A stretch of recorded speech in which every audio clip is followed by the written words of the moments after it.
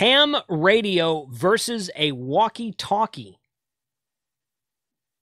What?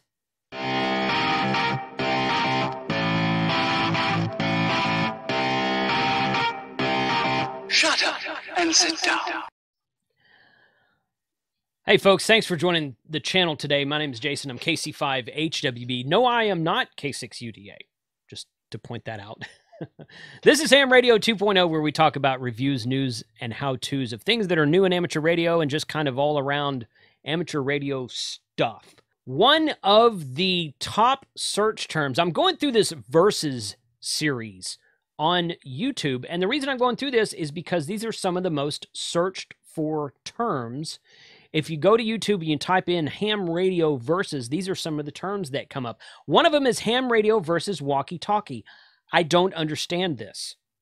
I don't understand ham radio versus a walkie-talkie. A walkie-talkie is nothing more than a handheld radio. This is a walkie-talkie.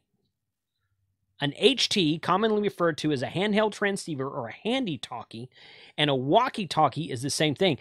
I looked up a couple of the videos that came up when I searched ham radio versus walkie-talkie, and one guy said, "Oh, the difference is that a two-way radio has multiple frequencies, like maybe say a Bofang or like a Motorola for the police department, and a walkie-talkie only has one channel." No, that is incorrect. First of all, in today's day and age, 2021, can you think off the top of your head about a modern radio that's made that only has one channel? I don't think anything exists like that today. Back when radios were crystallized, 2 or 3, 4 decades ago, yeah, you probably have walkie-talkies that were one channel. You had some mobile radios that were one channel. Or base station radios that were one channel. One channel, I don't think that the one channel thing is a good argument. A walkie-talkie is simply a handheld radio. And you can get handheld radios in ham radios. You can get them in CB radios. You can get them on FRS radios. This is a GMRS radio from Ochang, which is a full power 5-watt HT handy talkie. By the way, you guys who had, I did a video a while back about the best HT for ham radio for 2020. And I had a lot of people come by and say, no, HT. And I said HT stands for handy talkie. And I had a lot of people come by that said, no, HT stands for handheld transceiver. Actually, it stands for both. If you go to Wikipedia right here and you search for walkie-talkie, you scroll down right here, the first walkie-talkie was an AM SCR 536 transceiver from 1941, also made by Motorola, named the Handy Talkie. Okay, right here, the abbreviation HT, derived from Motorola's Handy Talkie trademark, is commonly used to refer to portable handheld ham radios, with walkie-talkie often used as a layman's term or specifically to refer to a toy. So like your walkie-talkie toys that you buy at Walmart today are actually FRS radios, and they're channelized. They have either 16 or 22 channels. So a walkie-talkie is nothing more than an HT, a handheld transceiver, a handy talkie.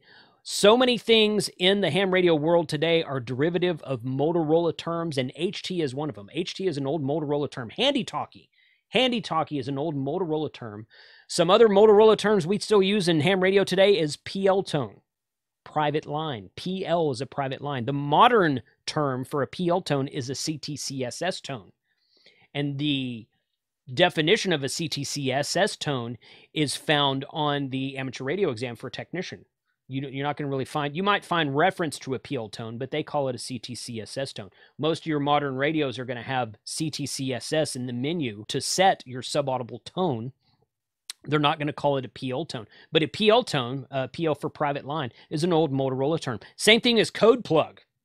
A code plug is an old Motorola term because on Part 90 radios that were locked down and could only be programmed by the dispatch of the fire department, police department, whoever, you used to have a physical plug that you would plug into the side of the radio and open up programming, and then you'd use your DOS computer to program the radio, or sometimes an old terminal type computer to program the radio. You'd get 4, 5, 6, 10 channels, however many they have programmed in the radio, take the plug out of it, and then it was programmed. And that way, if the police department or fire department hit a bunch of buttons on the front of the radio, it wouldn't change the programming on the radio. You change the channel, but you couldn't like delete a channel or add a channel or go out of band or out of frequency.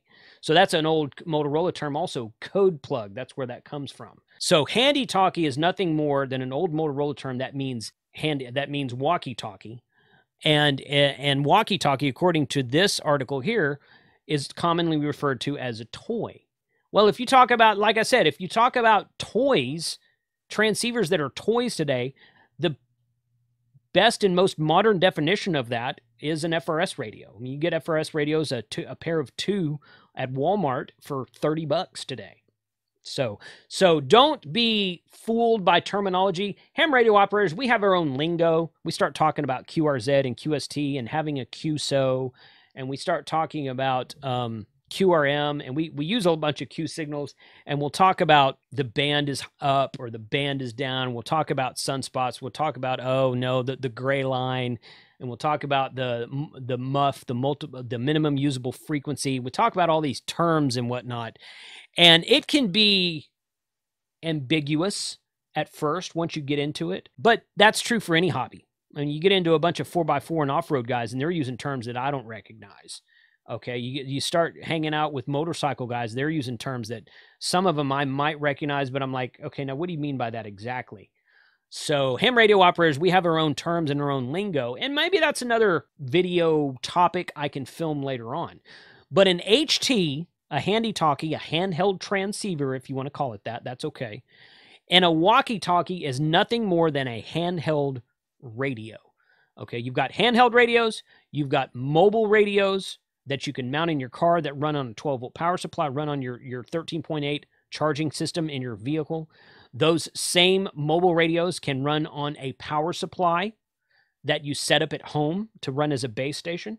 And you've got home base station radios where you actually plug it into a 110-volt alternating current outlet and run your radio that way. So you've basically got 3 types of radios: handheld radio, which is a Walkie Talkie HT, your mobile radio, which can be used in the mobile or in the ham shack or at home, always has to run on 12-volt powers, 12-volt, 13.8 power supply. And you've got your base station radios, which are usually larger radios. That's a base station radio right there. And that plugs into the AC power and on the wall behind that. But if you open up the radio, you'll see a power supply, and actually the radio runs on 12 volts. It's got a power supply converter that converts 12 volts to 110 and allows me to plug it into the wall. So it's got its own built-in power supply, as it were. So don't be fooled by the term handy talkie or walkie talkie or handheld transceiver or something like that. It's just a handheld radio that runs on a battery that you can take with you. And it took me 8 minutes to explain that to you. Oh well.